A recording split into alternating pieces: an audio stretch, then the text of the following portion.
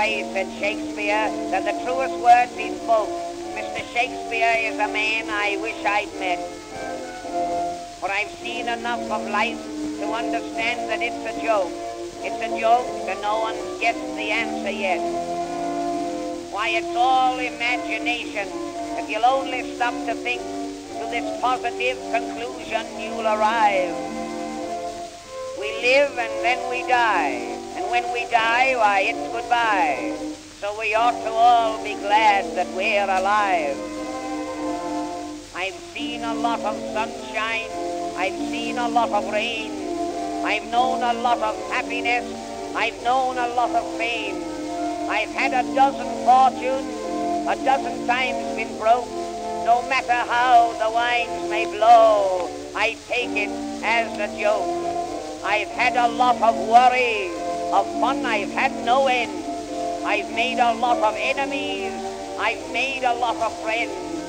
No matter what may happen, whatever may befall, I only know I'm mighty glad I'm living, that's all.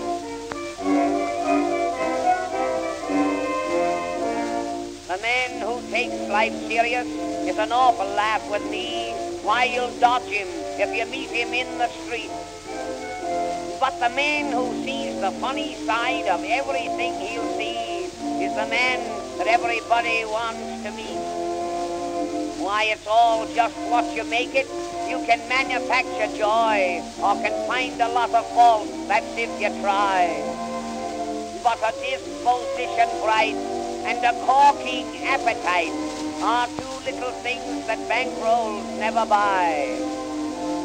I never long for riches, I never long for fame. I care not if posterity ignores or shouts my name. I never envy Roosevelt, nor wish that I were he. Just what I am and who I am, I'm satisfied to be. The Pennsylvania Railroad, it isn't mine, and so I care not if the stocks go up or down or how they go.